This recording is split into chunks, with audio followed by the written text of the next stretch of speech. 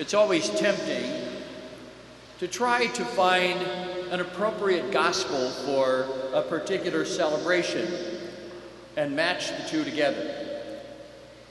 But I have always found it much more challenging and fruitful to allow the regular cycle of readings to inform us, even though at first blush it might be difficult to understand how these readings might apply to the celebration.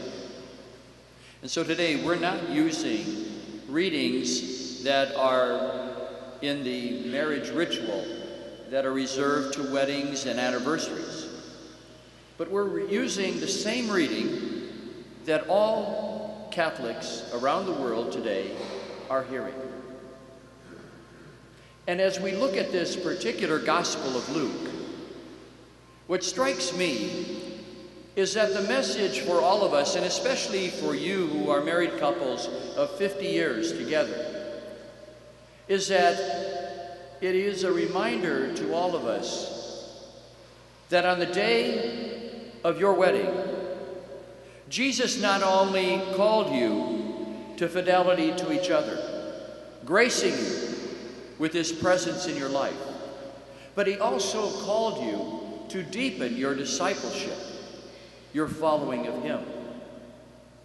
I've often told couples that are preparing for marriage, when I was doing marriage preparation as a parish priest, that the couple, you together, are to be the best means of Jesus' salvation for each other.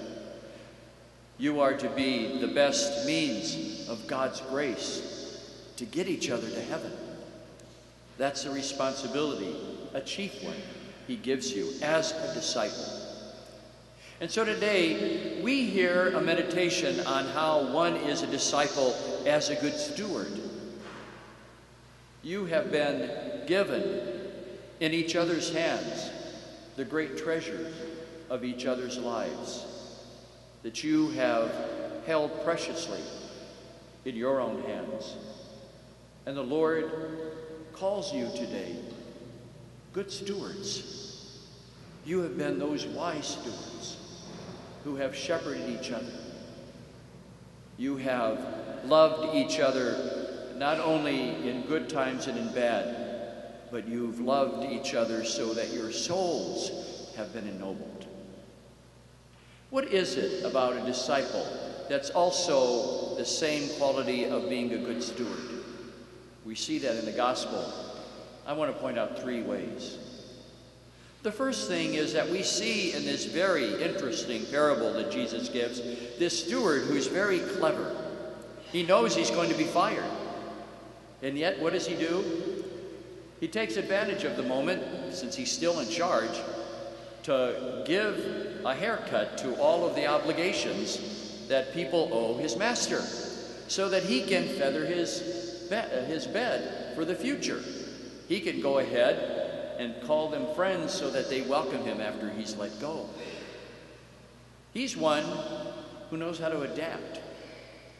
There's something about a disciple who's able to size up a situation, who's able to reflect on where they are in their life and see what are the opportunities that God is giving. You no doubt have had to do that time and time again in your life. You are not the same people that you married on your wedding day, and believe me, I can imagine you have had to adapt in a lot of ways. There have been a lot of adaptations in your relationships with each other. You've had to have those moments in which you stretch yourself and see whether or not you can really continue in this commitment, and you have found deep resources of God's grace in order to do so. I've always liked that wonderful parable that Father Henry Nouwen always spoke about in terms of how sometimes we view our lives in very, very rigid ways. He said, so often we think of our life as something we're building, like we build a wall. We have these bricks that we put together. There's the brick of our family background, or maybe our heritage, the education we have, the degree that we earn, the job that we get, the person we marry, the promotion we have, the children that come along, the house we buy, maybe the car, the boat. And all of a sudden we begin to see that this is our life, this wall that we built, this thing that we constructed ourselves. But sooner or later what happens, some of those bricks come out. Maybe we lose our job, or a child dies. Maybe there's illness or financial woe.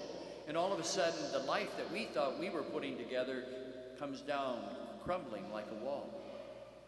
But it's the person, the disciple, who's able to adapt, who has faith, who's able to see that in those moments, the Lord is present with His grace, taking those bricks that have crumbled and creating not another wall, but a concave space where He can come in deeper into your lives and where you can come more deeply into each other's lives and where you grow and you're able to adapt.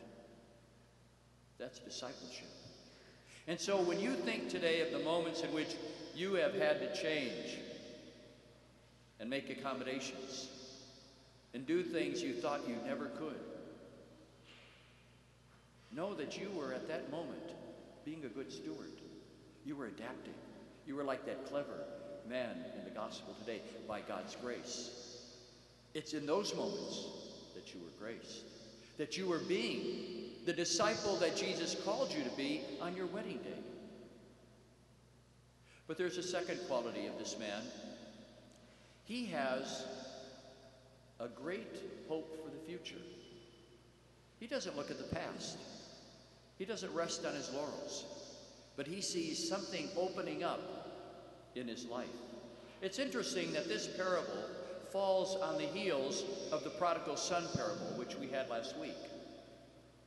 And if you read the Gospel of Luke, right before this text about the crafty steward is the conversation that the father has with the older son, who's complaining about the party that the father's throwing for this prodigal son. And there is that conversation. As he answers that older son, he tells him, I'm always with you. Everything I have is yours. This crafty steward puts that into practice. He acts as though the master's possessions are his own, that he can do with them as he wants. He knows that this is a rich opportunity for his future. And the same is true for your lives. You have seen those moments of God's grace as opening the future. Even though things in the past have been difficult, mistakes were made, sin was committed. You didn't look to the past, you looked to the future. That is what we need to remind ourselves as disciples today, and even more critical, because sometimes we allow even our church or our nation to live in nostalgia, to think that our best days are behind us. But a disciple is one who always has a sense that the future of God is always opening to us, because Jesus tells us the words of the Father. I'm always with you. Everything I have is yours. Just imagine how our lives will change if we wake up every morning and really believe that. Hearing the words of God. Don't be afraid. Take the next step in the future. I'm always with you. Everything I have is yours. Reflect on how that has been true in your life. So today, as you celebrate these 50 years, it's not a moment to look in the rearview mirror.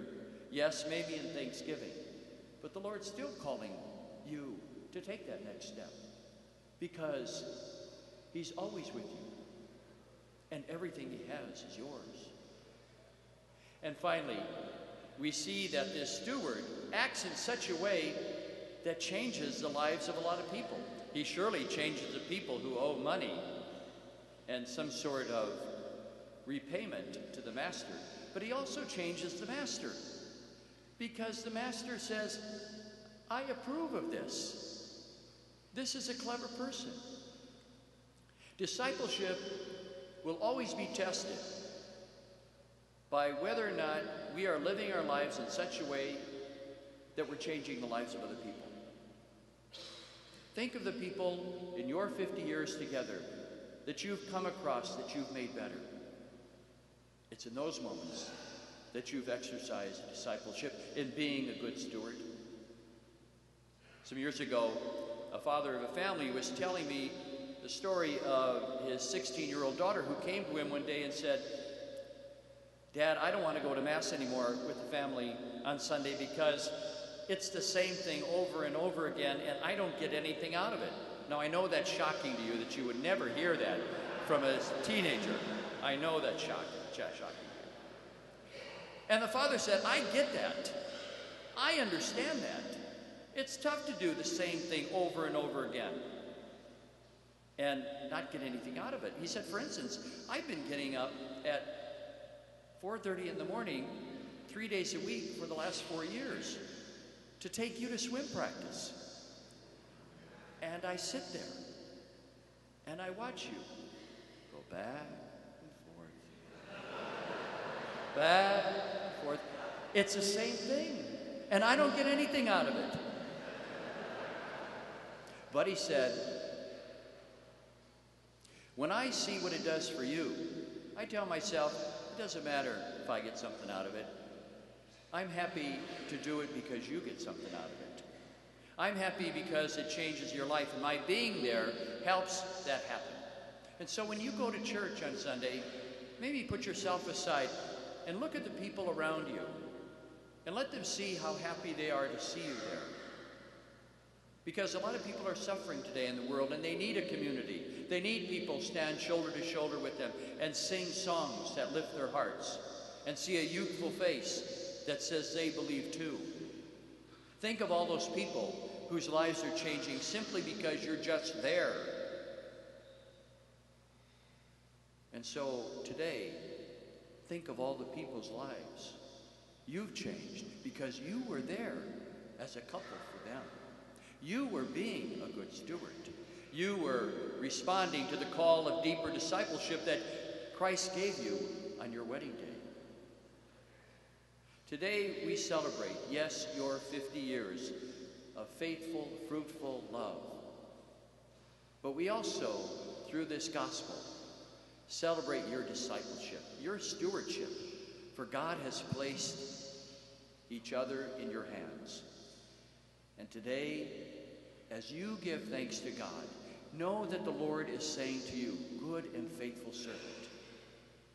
You are blessed this day as you come here to celebrate, because you are able to adapt as disciples, because you believe in the future and know that the Lord promises that He's always with you and everything He has is yours, and because you have made a difference in the lives of so many people. So congratulations for 50 years, but congratulations for being good stewards.